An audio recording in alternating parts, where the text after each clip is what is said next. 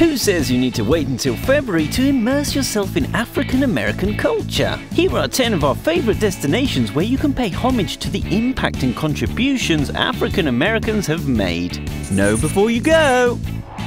1. National Museum of African American History and Culture. Visitors can peruse 37,000 objects relating to the visual and performing arts, civil rights and segregation. After that, they can enjoy traditional meals of spicy oxtail and sweet potato pie at the museum's Sweet Home Café. 2. Beale Street Historic District. During the 20s, Beale Street was alive and booming with nightclubs, restaurants, gambling and theatres. Today it's just as lively with sounds of jazz, blues and R&B music from some of the most influential African American artists. 3. Dooky Chase's Restaurant. Barack Obama had less than 4 hours to spend in the city, and stopping for lunch at this iconic restaurant was at the top of his to-do list. It's also known as the Queen of Creole Cuisine. 4. Nicodemus National Historic Site.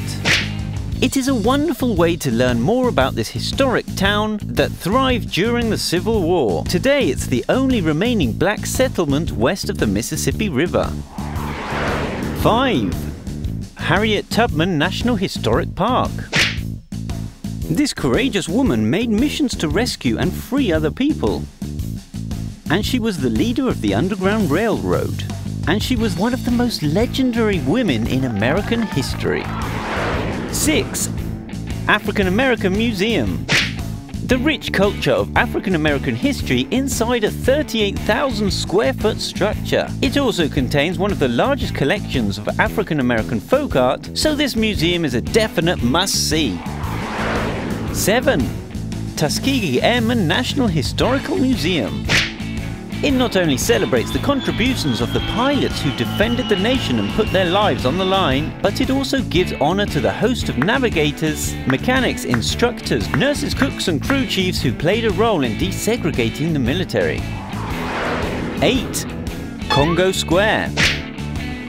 This historic district was once the meeting place for freed Africans, where they would sing, dance and give praise. And now performers convene here daily to put on mesmerizing performances that pay homage to African American history.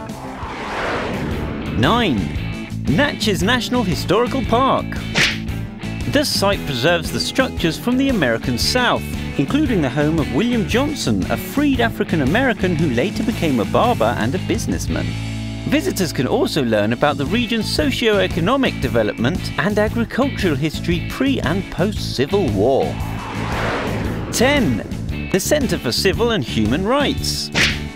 Visitors can receive a painful history lesson as they watch videos of marches, participate in a mock sit-in at a restaurant counter and view the countless photos of those who were either arrested or killed during the fight for equal rights. Which of these would you like to visit?